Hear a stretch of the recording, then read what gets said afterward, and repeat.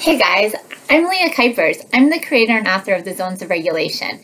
And today I want to share with you some ideas on how you can make your own Zones of Regulation check-in for you and your family while we are doing distant learning. So, step one is watch this video, and you're already doing that. And I've included with this checklist that you can go through each of the steps of how to create your own zones check-in at home. In step two, I want you to think about what you want your zones visual to look like.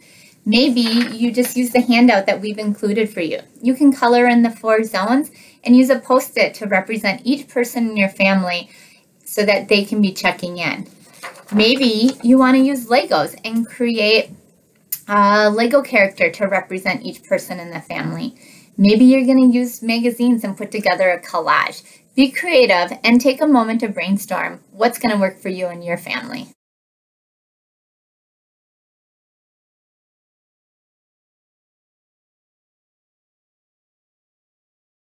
In step 3, you're going to be gathering your materials to create your check-in. You might think about getting scissors, glue, maybe magazines, Legos, paper clips or clothespins to put your name on, maybe Post-it notes.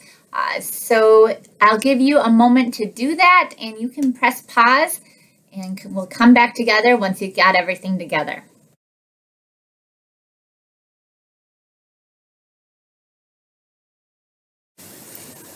In step 4, we are going to be doing the creating. When you create your zones check-in, make sure you have each of the 4 color zones shown, as well as a way to represent each person in your family. You might even want to include a pet.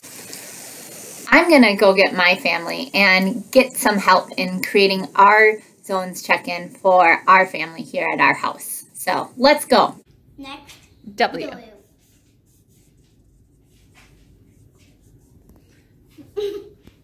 What do you think about that turtle?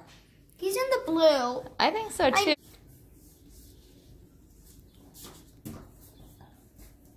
There we have the blue. How are they feeling? Maybe bored or exhausted. Yeah, that makes sense. So here's Libby, our dog.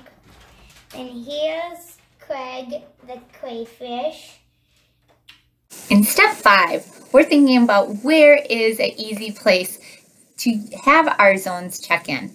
Maybe it's in your kitchen, maybe your living room, someplace you spend a lot of time so that people can check in throughout the day. Clean them.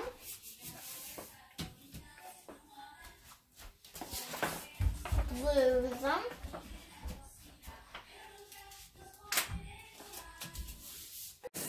Lastly, step 6 is start checking in.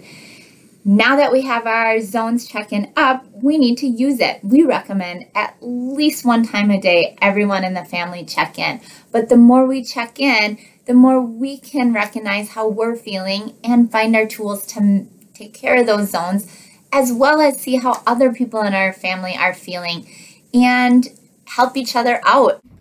Livy lays around in the blue a lot. Where are you now? Let's check in with our zones this morning. Where are you guys at? How are you feeling? Green zone. I'm all happy. Red and yellow. I'm in the green. Daddy, how about you? Blue. Daddy's in the blue.